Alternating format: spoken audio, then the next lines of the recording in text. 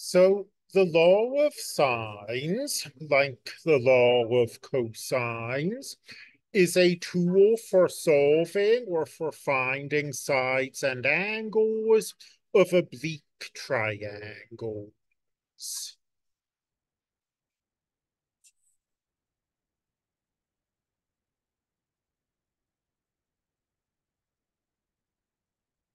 The law of cosines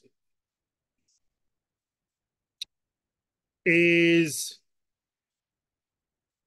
a tool for when you have side angle side.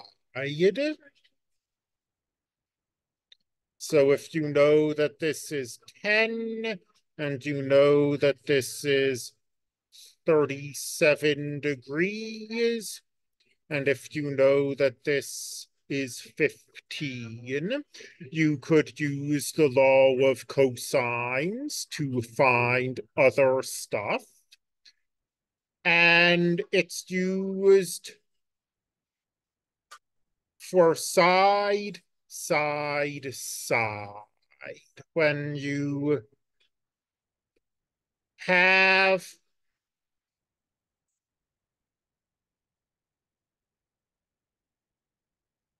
the sides of the triangle and you want to get the angles.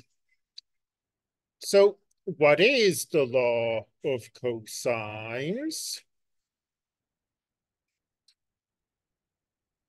Well, let's say we have an angle, we'll call it gamma, and a side C, and a side A, and a side B. The law of cosines is going to look kind of familiar to you because it starts out as the Pythagorean theorem. C squared equals A squared plus B squared. But then it's going to continue minus 2 times A times B times the cosine of gamma.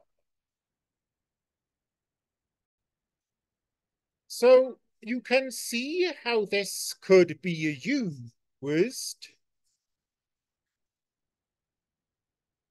in this side angle side case, or if it's not obvious, it will hopefully be made clear by an example. We can go ahead and use the numbers I wrote here, 10, 37, 15.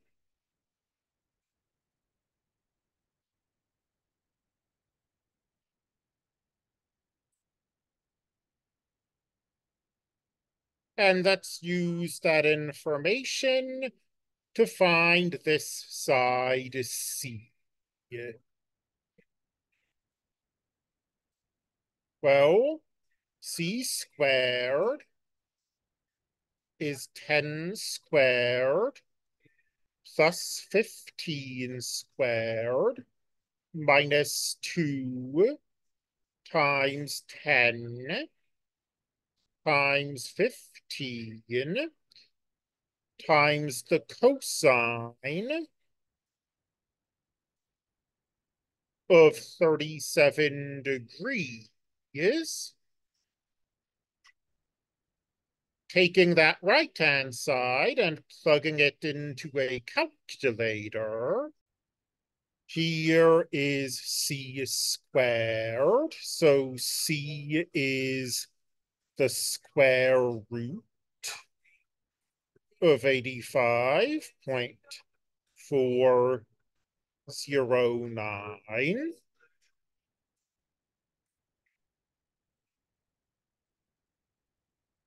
85.409.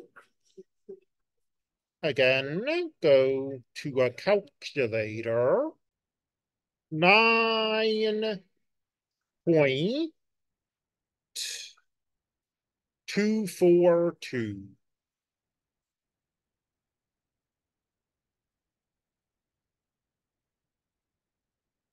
So there's the law of cosines in action.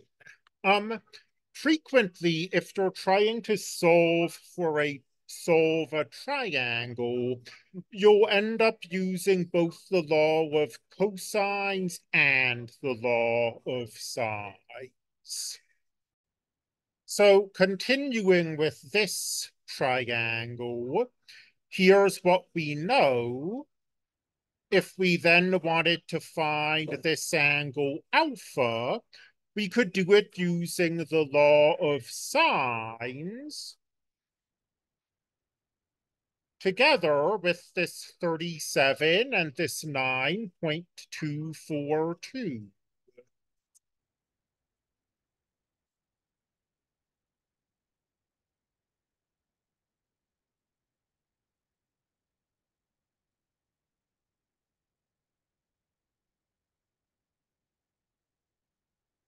The sine of alpha over 10. Just Love Coffee. At Just Love, we're serious about our coffee. We specialize in light roast coffees and have a wide range of single origin coffees. And then we'll end up using the inverse sine, but we won't run into issues that we saw in the previous section. That is to say, the inverse sine will give us the right answer.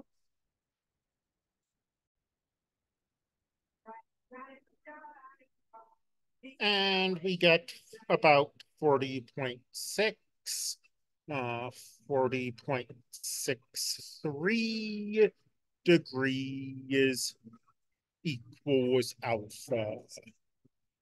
And we could then, if we wanted to call that beta, we could solve, well, nope, I was going to say we could then find beta the same way, but that would be an enormous waste of time.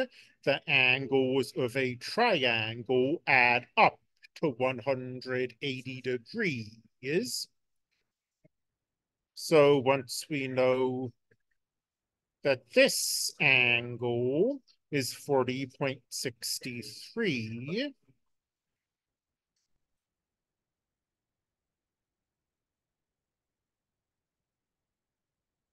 let's see,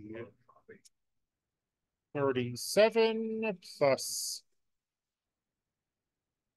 40.63 plus, what did I call it?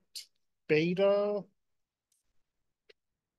plus beta.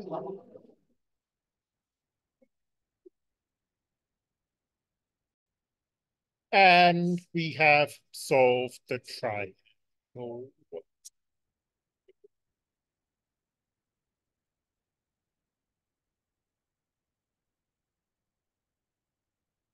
All the sides, all the angles.